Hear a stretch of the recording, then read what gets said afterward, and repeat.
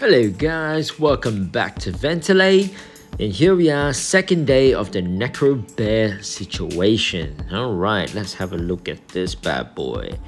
A bad boy Titan Soul. So basically I've summoned all I could, and I didn't know there was a knight, summoner, warlord, different sorcerer, rogue, alchemist, all around. I've only used whatever I had, and it's been quite interesting to get all of this. But here's my collection. Okay, so there's what it is, and I don't have a whole bunch of any of these things. I don't really know what that means when it comes to blue. I don't know what the orange or whatever.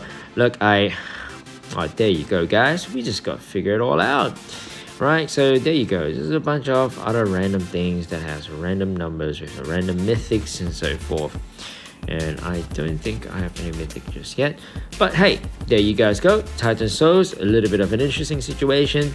We just got to figure it out as we go. It does give you a whole lot of a better push compared to if you didn't have any. And so it is worthwhile farming on a daily basis, and it is going to increase your power of pushing. What I mean by that is, you look at this game.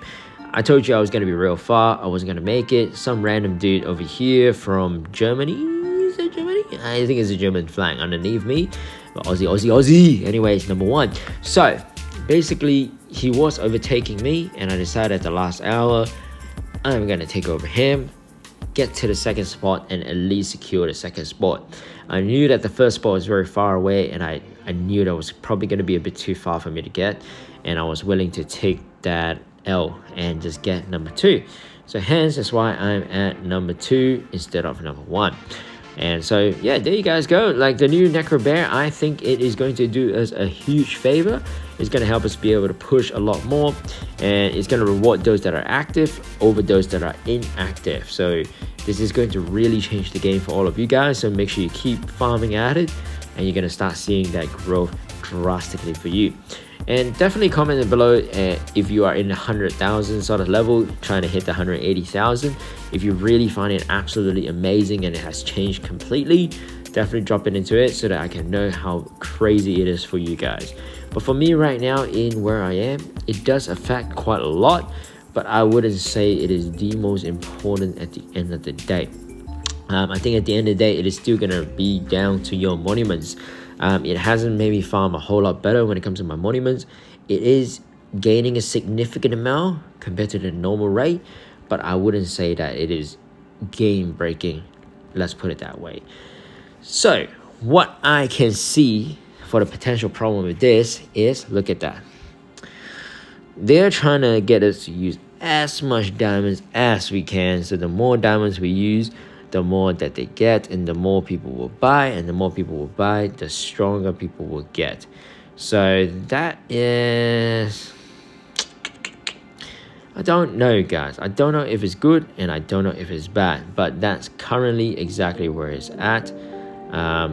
Yeah, look, I'm not sure where this is going to turn out.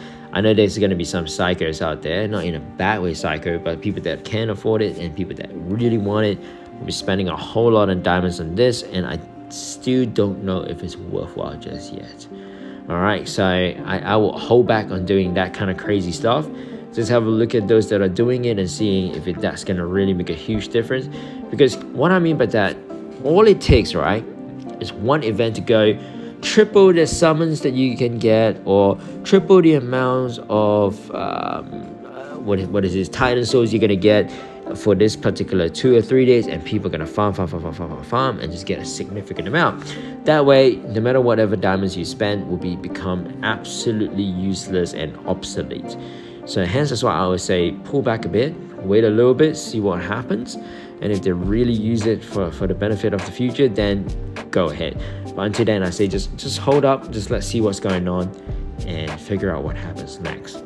So that's it for me guys, that's my little update. I'm gonna look forward to it. It's the Abyssal tournament tomorrow night, and I'm gonna show you at the start, I'm gonna show you at the end of it to give you the result of farming level 10. Alright, I've been doing this for weeks and weeks and weeks, and I think in the last maybe 10 weeks I probably missed one level 10 farm. But at the end of the day, if you heard me for so long, you remember farm level 10. That's all you have to worry about. Don't try and get number 1. If you want to get number 1, go for it. You know, all be to you, all power to you. Get the number 1 spot, get the W. But for me, the W is to farm level 10. Be consistent, keep playing well, and just keep farming level 10 until they change the metrics, or they change some kind of reward system. Then maybe then we have to start changing our strategy.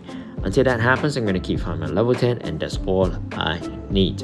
Alright guys, I'll catch you tomorrow. If you come this far, thank you very much for all your likes and all your views. Drop a little subscribe, drop a like, that's going to help me a lot. If you can, drop a comment, it's going to help the algorithm tremendously for me to push out to more Tap Titans warriors that are out there. And until then guys, I hope you're doing well. I'll catch you all tomorrow at the Abyssal tournament. Bye bye.